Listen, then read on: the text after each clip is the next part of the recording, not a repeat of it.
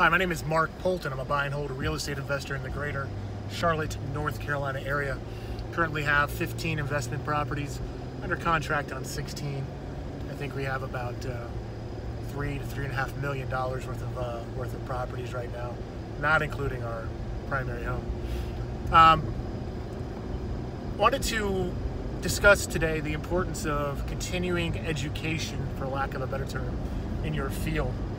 One of the things that I've been ripped off, I can't even tell you how many times, is HVAC. HVAC, it's not a simple system. Let me rephrase that. It actually is a pretty simple system. The way it's implemented is a little bit tricky, but it's definitely something that anybody can learn if they, they put their mind and their heart and give it some time. I had to replace an AC unit at one of my properties, and I wanted to know more. It was an R22 unit. I, went there one day and there was no pressure in the system, so all of the refrigerant had leaked out. Knowing what I know now, I probably wouldn't have replaced it. I probably would have found the leak and patched it, but I didn't know better back then. So I found a semi-retired HVAC guy who was licensed and started contacting him, and he had a bum hip and really nice guy. And I told him, I'd like to hire you as a consultant, for lack of a better term, to do this replacement, but I want to be there with you, and I want to know what it takes to do it. And it took an all-day Saturday, just to get it up and running in a basic sense. And I learned a lot during that process. I'm the one who had to get up underneath the house. I'm the one who had to, do a lot of work. He had tools like the deburring tool, and was able to solder it. Though would probably go back. I would have insisted that we do some things differently. I actually sized the unit right. It was a 2-ton for 1,000 square foot. However, and that's on the paper, on the charts. I should have gotten a 2.5. There really wasn't much insulation in the attic, and almost none in the walls, and some of the windows were old. So it wasn't real, and it had rigid pipe instead of like a insulated flex duct. Anyways, they're doing good now, but I had to learn a lot to get it to a stable system, and they were very patient. Anyways, at one of my homes, I paid some guys to vacuum out the ductwork, and they did, and they found a lot of stuff, but they just didn't really do that good of a job. And this house has been a nuisance to me for a long time. The same guy, I had him help troubleshoot this unit. It's a package unit, an old Goodman, and the blower motor had blown or had gone. And I hired him. I think I paid him like $250 to help me fix it, troubleshoot it. It was also full of dirt. This unit has just been abused. And he took the time, and it was another all-day thing. We literally took the top off and just started cleaning everything out. It was pretty bad. But it wasn't doing a good job cooling the house, so I just said, screw it, let's get some new ductwork. They were able to do that yesterday in the rain, and we turned the unit on, and it's blowing air really, really good. It's just not cold. I didn't really want to deal with it. I was like, well, we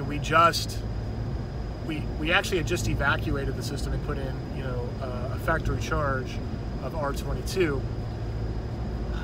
I figured there might have been a leak or something.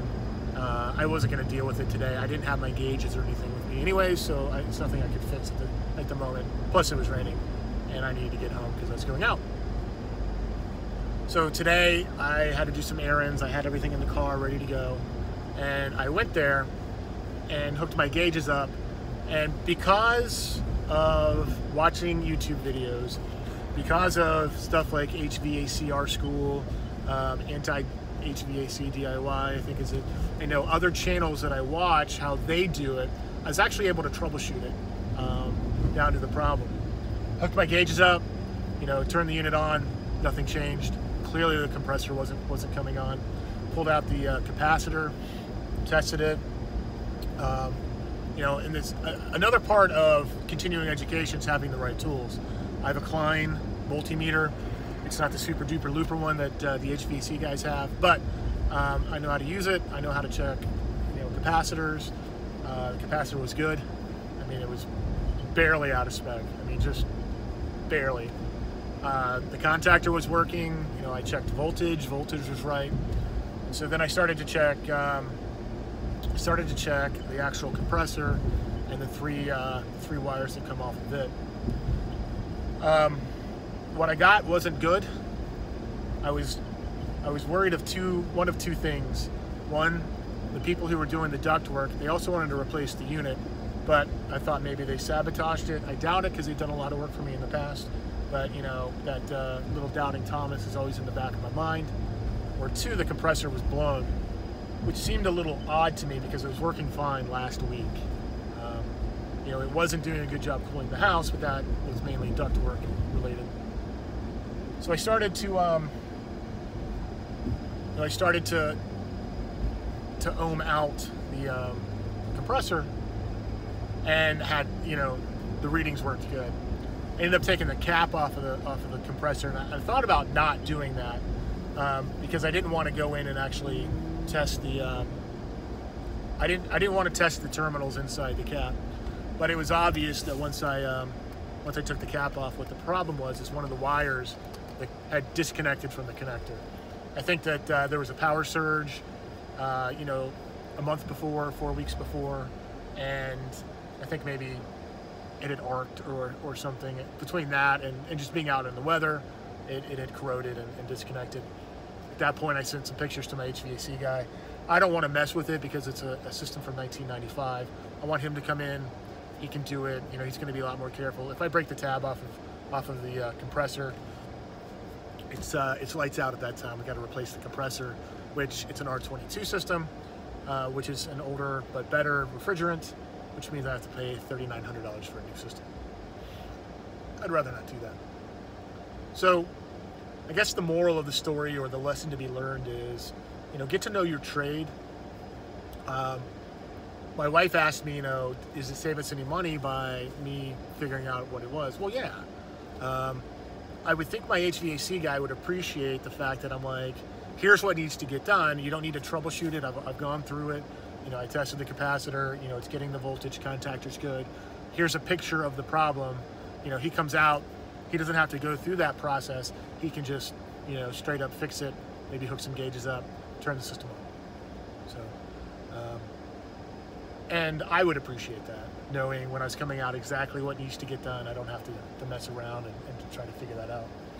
Also, when you're in a pinch, you know, like it's a Saturday now, I'm sure I could have gotten him to come out today, but he's a nice guy. He has a family. You know, Monday's fine. It's not that hot. So, and the lease hasn't started for the people in there either.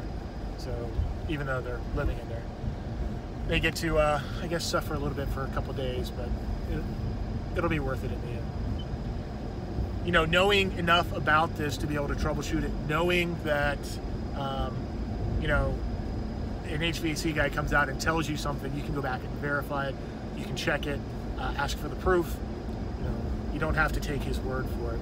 So, anyways, that's my thoughts on continuing education and knowing your business, knowing the trade part of your business. You know,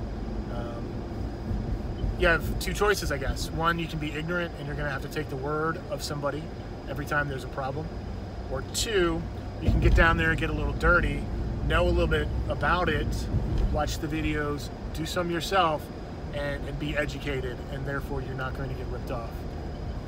Choice is yours. What are your thoughts? Leave them in the comments section below. Subscribe. Hey, just watch the video till the end. You'd be the first one to do it. So I wish you success.